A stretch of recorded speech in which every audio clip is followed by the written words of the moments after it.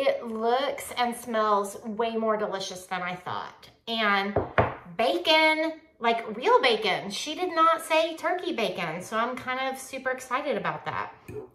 And goat cheese with bacon. If you've never had goat cheese with bacon before, you have missed out. You've lived a very sad, tasteless life. Okay, so this is way better than I thought. I would give it a strong 8 out of 10. I would give this an 8 out of 10. So if you're not a fan of spaghetti squash, it doesn't, I think before the only time I've ever had spaghetti squash is when you're trying to make spaghetti out of it with all the tomatoey red meat stuff. That is not this. It's delightful. This is a good meal.